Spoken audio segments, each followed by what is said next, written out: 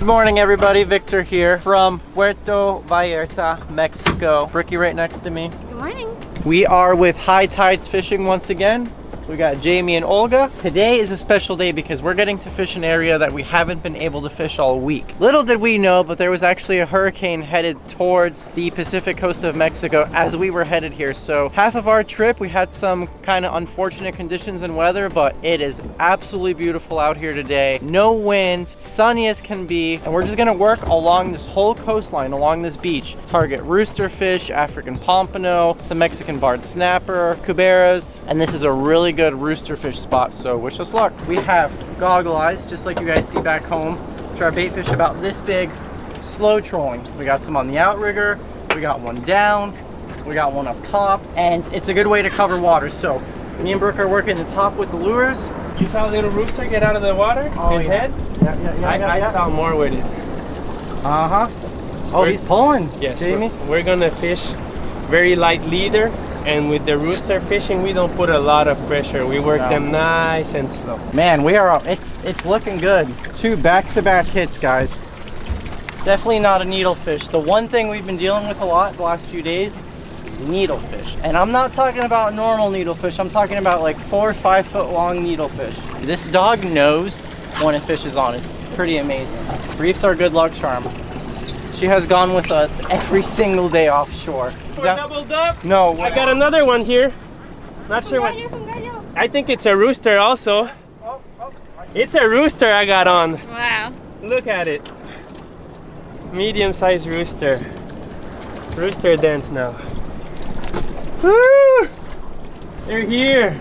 Yeah, they are. Isn't catching fish so much better when there's a beautiful background? Like that? The coastline? Oh yeah, there it is.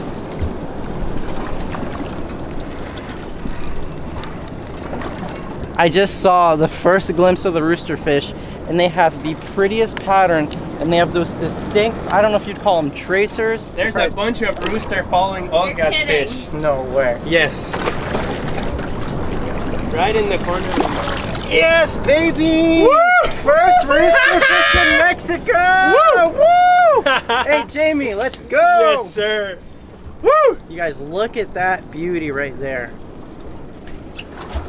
This is one of the fish on my bucket list. I know it was on Brooke's bucket list, and look at that. Another one right behind it. Wow. Woo! Doubled up on gorgeous Mexican roosterfish. I knew they were pretty, but I had no idea until I've actually seen them in person. These things are so colorful, and these gorgeous tracers on them, huh? Man, what a fish. All right, guys, we take our time releasing them. Got this roosterfish's head in the current. I'm just gonna kind of wait until he or she starts wagging its tail and letting me know that she's ready. Yes, yeah, baby. Perfect. Hey, Jamie, thank you so much. Woo! They're here. 5 minutes of fishing and we're on them. Now we need Victor. Pressure's off. To keep casting that popper and get a nice attack on the surface. These roosterfish have super erratic motions. They don't kind of keep the line tight. They kind of just go one way and then go the other. Shake that big head of theirs. Very silver. Very silver. Let's go. No, it's a rooster. It's a little yeah, it's a little rooster. Okay. Okay. They come to the boat pretty easy, and then they see the boat, and then bam, they fight.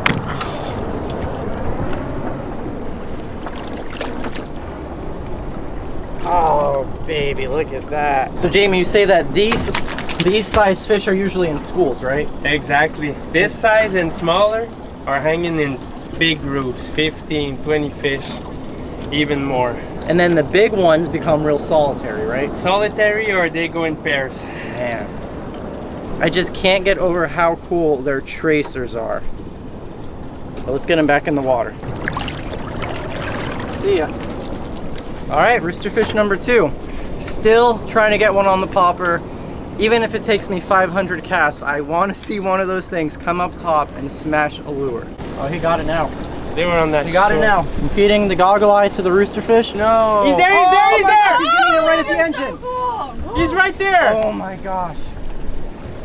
Come Come on, Rooster, eat it. Our goggle eye is literally 15 feet behind the boat. I want to see him eat it.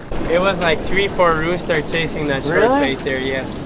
What's amazing is we're not really fishing like one area. We're just coming up and down this coast.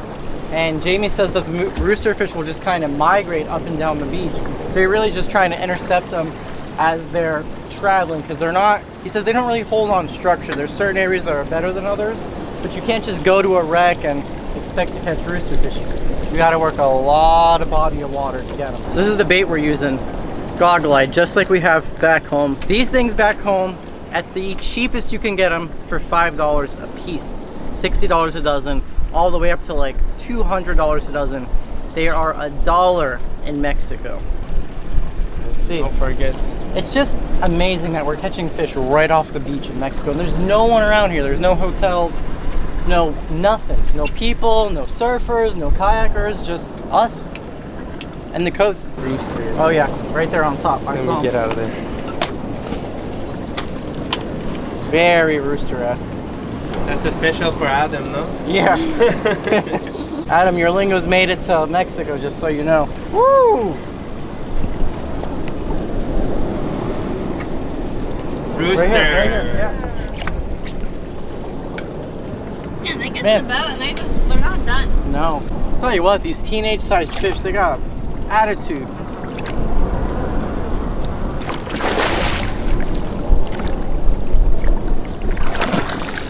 That's it. Oh my gosh. This thing is barely hooked. Brooke, look at this. Hook is barely in there. Barely in there. You know, I'm not gonna beat this fish up any more than I have to. So he's gonna go straight back in the water, but get a load of this. I never get tired of seeing these fish. When you shake them like that, the rooster comes up. They're tracers. Let's get them back in. Olga's got the boat in gear. He had other plans, Brooke. 3 roosters, and then Brookie. You guys gotta see Brookie's video. Brookie caught a giant rooster today. You guys, if you haven't subscribed to her channel already, I'm gonna have it linked below. This is going to be the biggest, one of the biggest fish on her channel, and you guys have to see it. Oh! Now, come on. Got it! Got it! Got it! Got it! Yes! Not a needlefish. On the rocks. Finally hooked something on the popper.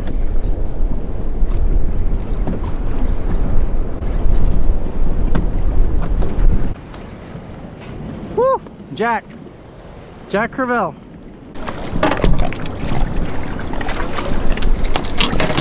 Jack Crevel on the popper. So much fun to watch these things come up and crush the bait. This was right on the rocks, like in that little eddy. See you, dude. That gets you going. I've probably casted like 200 times today, but just seeing that fish makes you want to keep popping and popping and popping. As we slow troll our gogs, we've seen the roosterfish come up. Our gogs are on top and they come to investigate it. And I think it's only a matter of time. You keep casting this thing and a roosterfish will cross its path and chomp down on it. Just caught our 7th roosterfish, and we have released every single one successfully, including Brookie's giant. But unfortunately, this guy, we've tried reviving him for about 15 minutes and he just keeps floating and floating and floating. I think not taking it home would be doing more disrespect to the fish than watching it float up on the beach. Here, actually, people would take him. Even if he would survive, they would take him back home to eat it. Obviously, that's not our way of thinking, but like Victor said, that fish couldn't do it, so we're gonna make the most out of it. Yes. Thank you for blessing us with your life, buddy. Sorry you couldn't make it, but you're gonna be delicious, and I'm very excited to try this roosterfish as well. And 99% of the roosterfish you release, right? 99, yes, exactly. It's a sport fishing fish. It's a catch and release fish. Yep. It's a classic with these things, but it happens every once in a while. This is our 8th roosterfish on that Olga's fighting right now. Absolutely incredible. I guess we got Victor and Brook on too many rooster. They don't want them no more. So we'll have to work a little bit. We're just trying to be nice over here, share the love. Well, we know how it is. We fish with We fish with a lot of captains, and it's like, how often do you guys get to fish on your own? You know, when you're taking people out all the time, it's nice to share the love. Yeah, that is right. We don't get to fight a lot of fish. We hook them and then to the client. Oh my god. Oh my god. Look at it. Beautiful. Beautiful. So that's what we do on our day off here in Puerto Vallarta. Me and Olga come out here. If you're not surfing, you're fishing. Exactly. That's all we do. If we're not surfing, we're fishing. Look at that beauty. He is right there. Woo! Oh my gosh! Oh, he launched! Full body out of the water. Nice ones, eh? Look at that. Beautiful. That's number 8 and 9, right? Number 8 and 9. We're getting to 10 roosters. And here we're marking fish like crazy also. Oh my gosh. Look at the screen real quick. Look at that. Can you put that thing on neutral? Yes. Those are big fish. Look at Olga going. Look at that. Nice, Olga. Rooster number 8. Let's go for 9. Woo. Perfect. Let's go for number 9. Muy bien.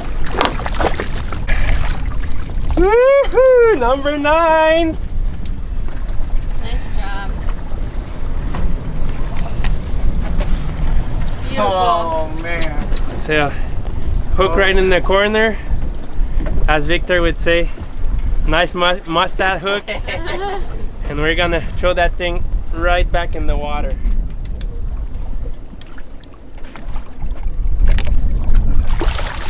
Awesome. I would say nice mustad hook and save 20% off. Use code LANDSHARK on all mustad products. Linked below.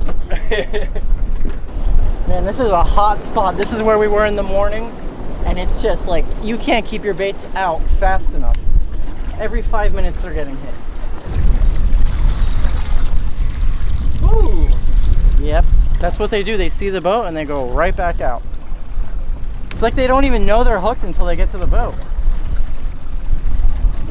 Jamie gave us 2 options today. He said we could go offshore again, try to get on cuberos, possibly a marlin, or we can go to the legendary rooster spot. We all voted on the rooster spot and it paid off big time. Look at him.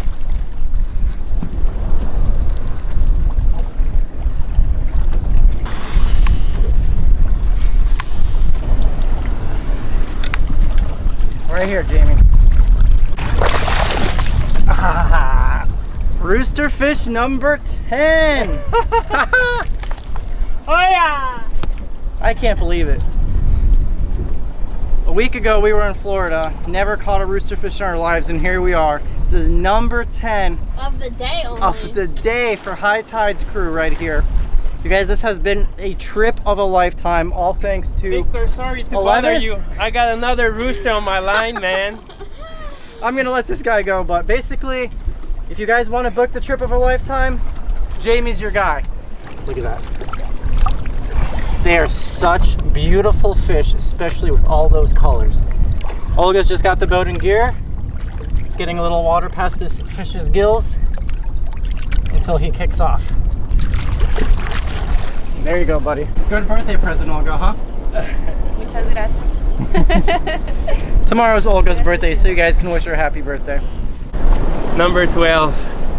Now that we got a lot, very important to release them as quick as we can. Very, very important. Woohoo! Nice.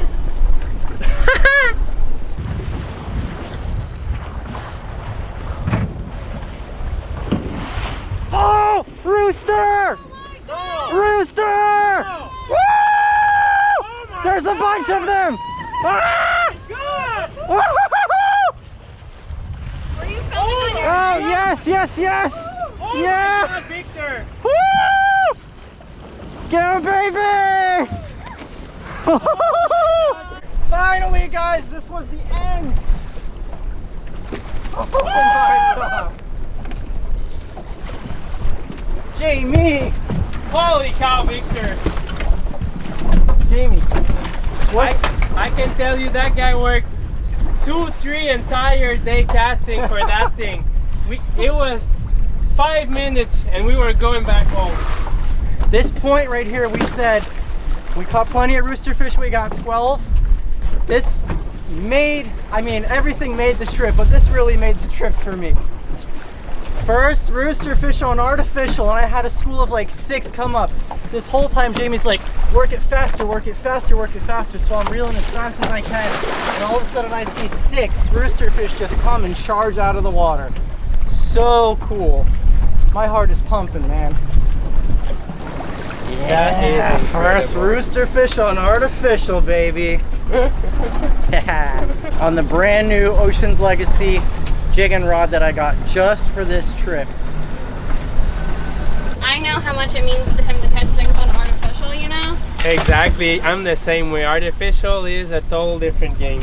You get to see everything, feel everything. 3 full days of casting. He worked hard, but that's how it is with rooster. That's why they are so cool. Yeah.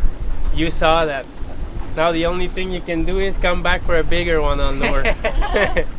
It's incredible. I mean, you cast 3 days for fish that you don't know if they're not hungry, you don't know if they're not there, you don't know if you have the wrong lure on. We must have tried 10 different lures, just different speeds, and it's just so gratifying as a fisherman to see that fish come up. You fooled him. You get to catch him, you get to appreciate him, and then you get to release him. Couldn't ask for a better time. We were literally done fishing. Like, we probably were gonna fish for another like 2 minutes maybe, and Victor finally got that fish, and I swear he's probably casted like 1,000 times, maybe more, easily 1,000 times, and he didn't even take any breaks. He'd take a break to eat a snack or get a drink of water, but he tried so hard, so that fish means a lot, and I'm very proud of you. Aw, thank you, babe. And Jamie says this is a perfect size to eat. And seriously, guys, would you rather see it floating or being put to good use?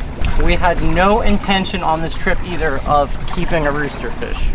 We had plenty of cubera meat and big-eyed trevally and rainbow runner. But this guy just happened to die on us.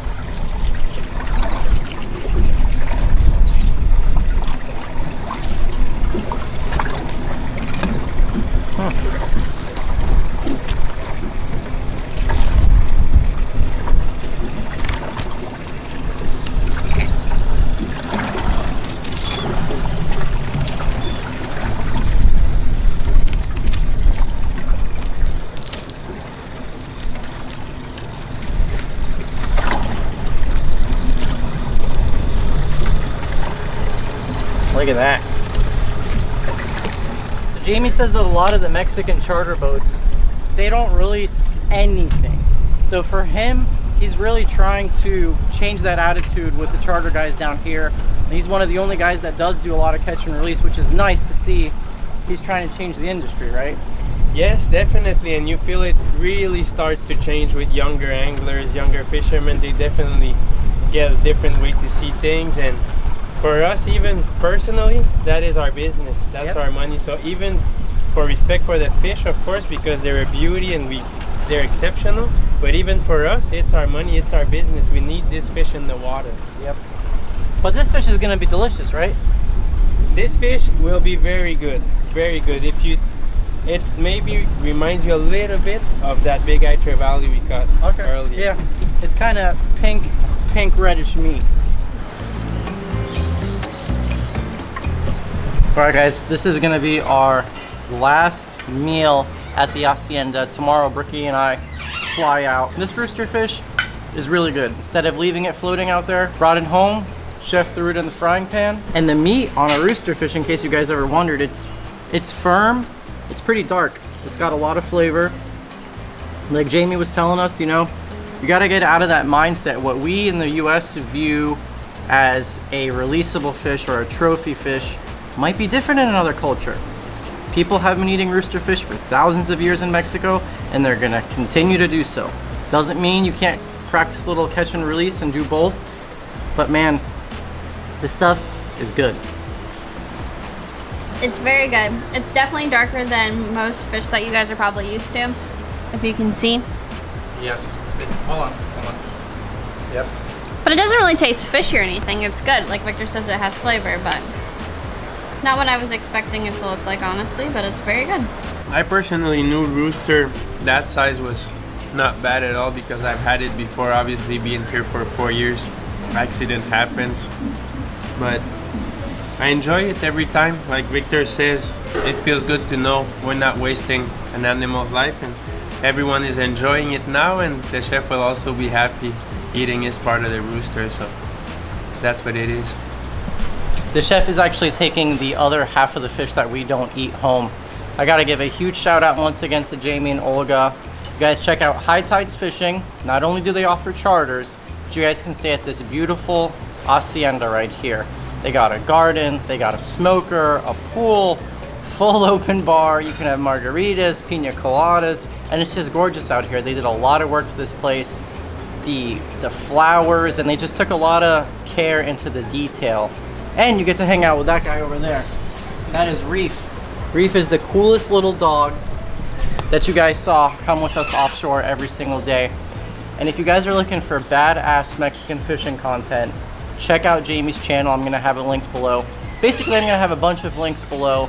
If you guys wanna book the trip of a lifetime, check them out.